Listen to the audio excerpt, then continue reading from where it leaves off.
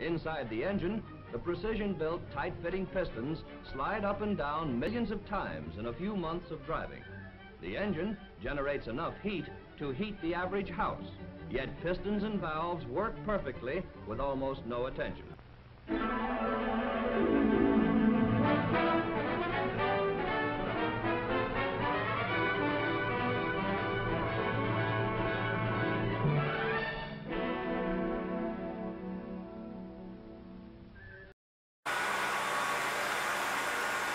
So I was going to put the manifolds onto the 216 for the 48 Chevy, just like that, and then put them on the block. But I have a bit of a problem with the exhaust manifold. On the exhaust manifold you have this valve.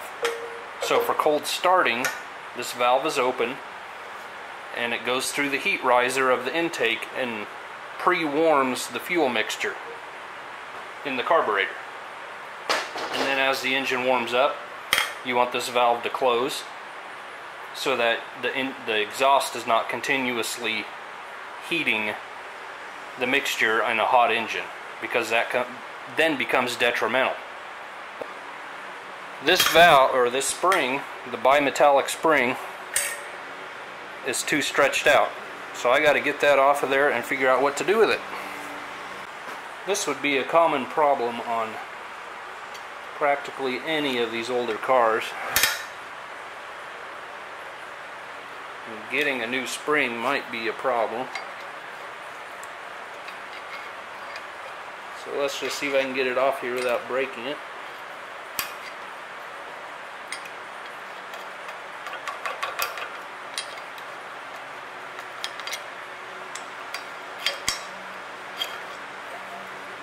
There's a slot in this shaft, and the inner end of the spring just slides right into there. There we go. So I got the spring off, but the very center of it, where there's almost a 90-degree bend, it was brittle at that bend, and it just snapped off and was left in the split in the shaft here, which is what holds it. So I'm going to take a putty knife and try to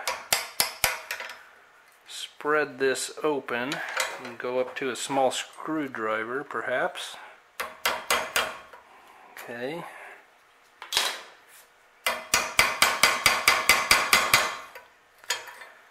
Don't want to go too far and bend the shaft.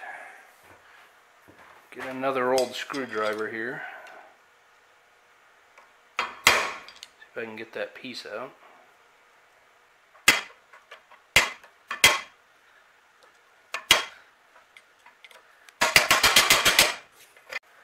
That has really seized up in there. Of course, this has done nothing but get hot its whole life.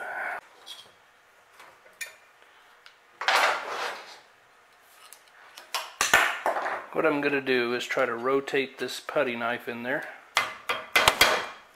Oops, sorry, didn't mean to hit you.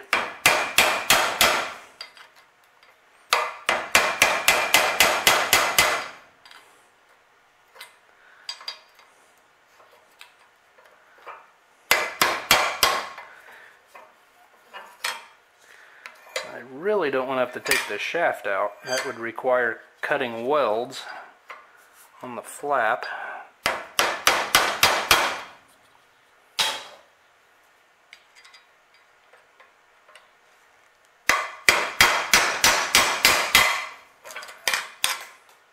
There.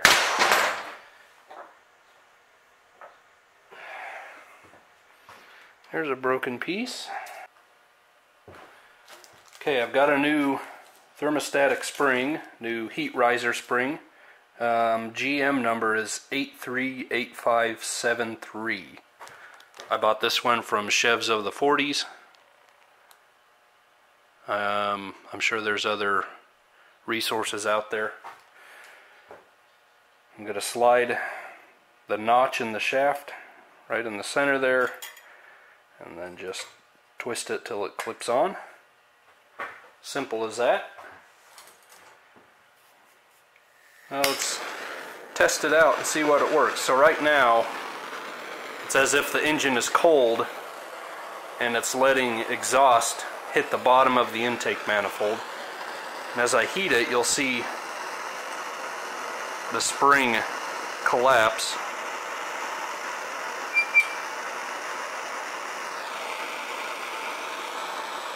And it wants to hold that valve shut.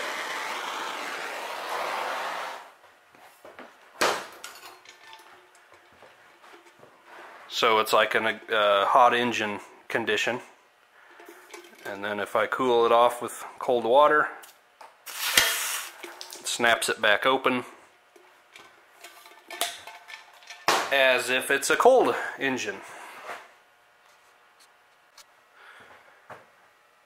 Okay, let's get this going back together.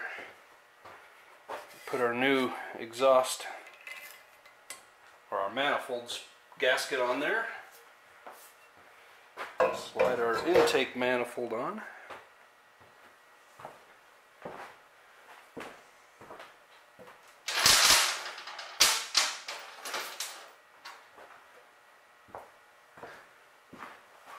We'll have a couple short bolts that go up in the bottom here.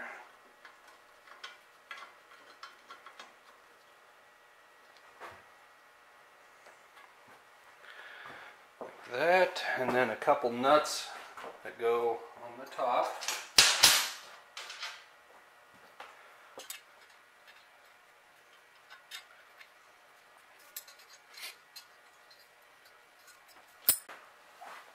Tighten these all down and then we'll take it to the vehicle.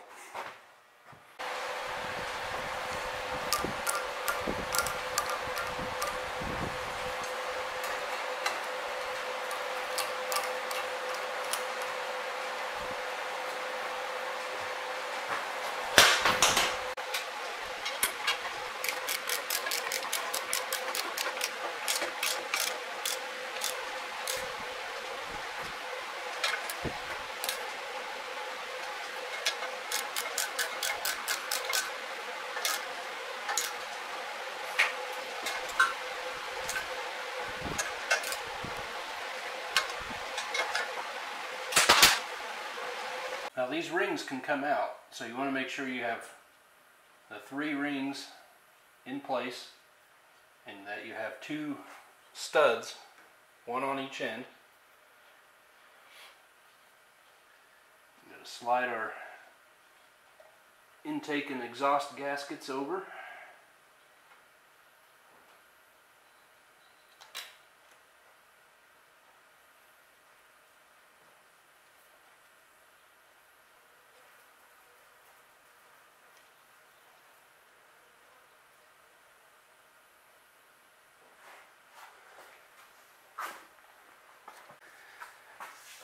Now we'll hang the manifold set on the 2 studs on the ends. Make sure the gaskets all stay in place.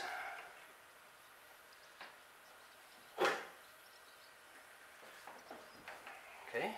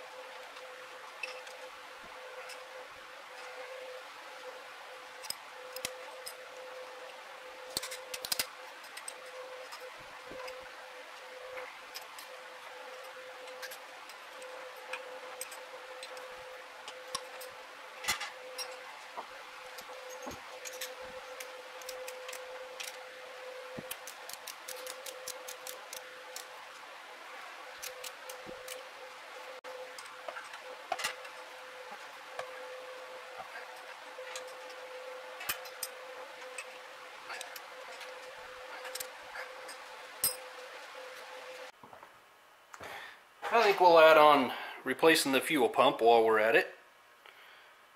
May not be too exciting, pretty self-explanatory, but we'll do it anyway. This is the old pump that was on the car.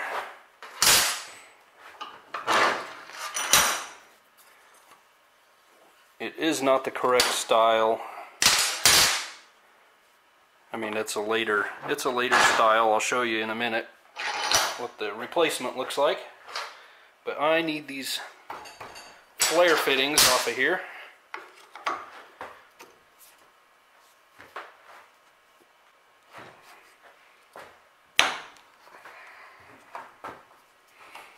This is actually a AC Delco part.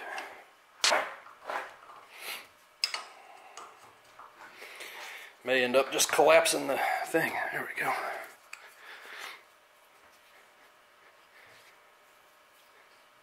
Thing is just a little beat up. Okay. Clean these fittings up and then we'll put them in the new pump. Right there, AC. Okay, so here's the replacement pump. Gently put that in there. This is actually brand new item. AC Delco part 429. This matches the original style. The only difference is the original style would have had this on top of it. And from what I have found, I haven't been able to find one that style. So I'm going to put this on at the carburetor. That is also labeled AC. That is a GM restoration part, 41-9360. We'll get into that more after I rebuild the carb and install it.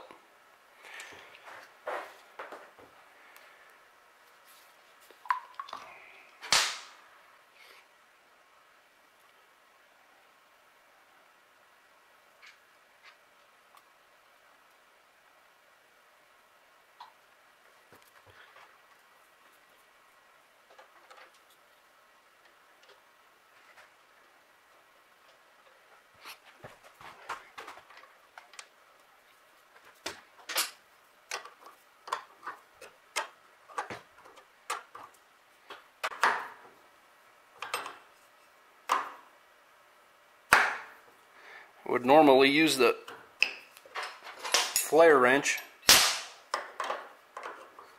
but someone in the past has kind of messed this fitting up, so a box end wrench doesn't go on it. This one seems to work fine.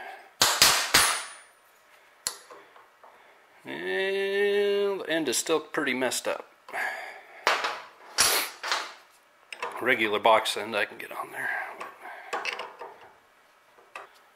Okay, I am putting a small dab of grease on here. Normally I'd probably put assembly lube, but I've got it at work. Working on that 292. My gasket on there. Put that in there. You can feel spring tension against the camshaft when you get it in there. Line the bolt hole up on the gasket. And where's my bolt hole here?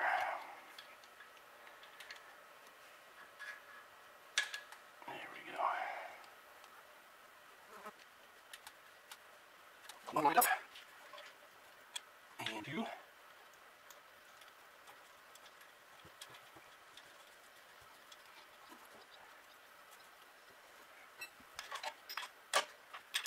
Catch.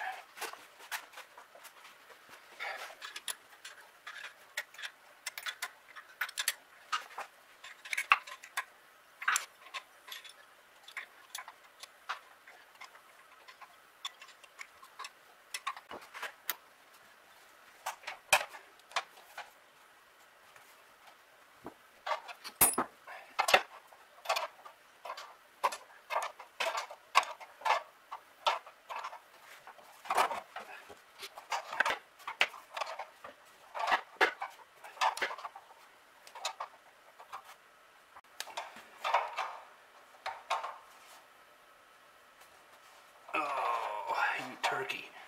All I do is leave the room for a few minutes, and what do I find? Confusion, disorder. And you, what were you doing? I was just going... Going to what?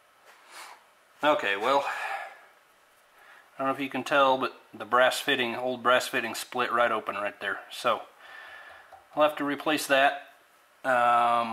Probably had something to do with why the wrench not fitting. Probably had something to do with that it was already spreading open.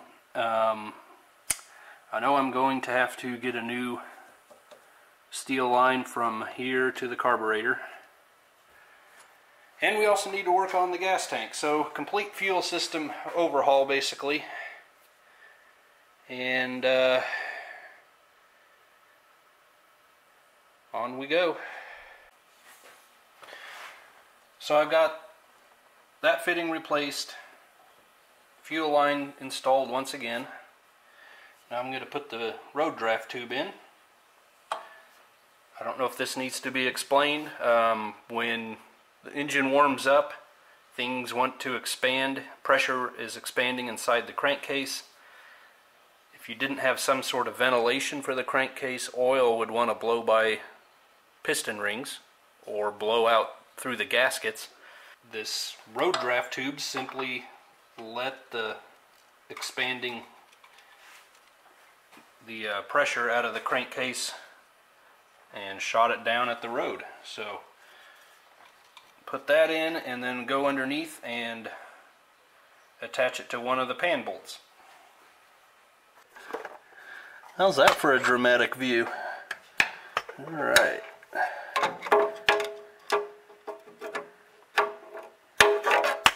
I don't know if I can get my screwdriver on there though.